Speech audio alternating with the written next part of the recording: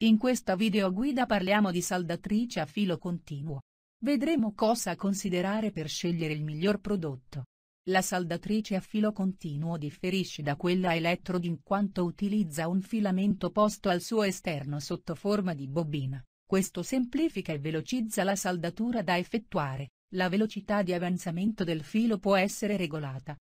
Adatta soprattutto a lavori in ambienti riparati, utilizza un gas che può essere attivo o inerte, per proteggere il filo in uscita dalla torcia evitandone l'ossidazione e prevenendo la formazione di scorie.